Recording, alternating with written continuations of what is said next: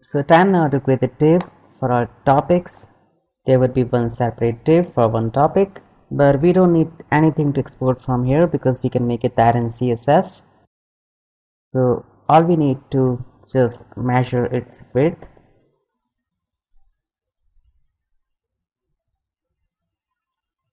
Size options, it's 883 pixels in width.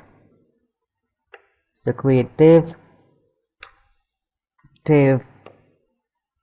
class equal topic data, close the div, and in here we format that float left width. As we can see here, the width for this div is 883 pixels.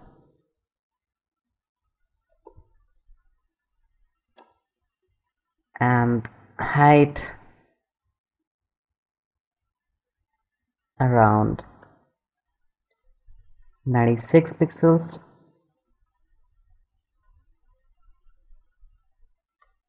Background, let's say white, and border solid 1 pixel, and the stroke for this div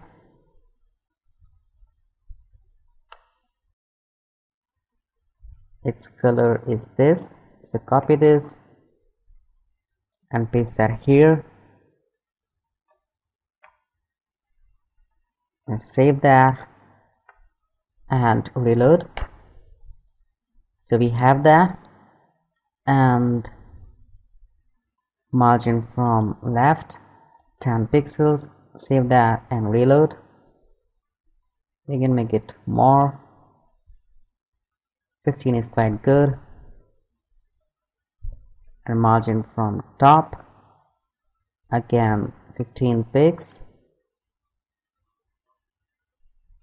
So here we have that, and we have finished the process to convert our PSD into CSS, and in next series of tutorials we'll implement this design into our CakePHP blog application.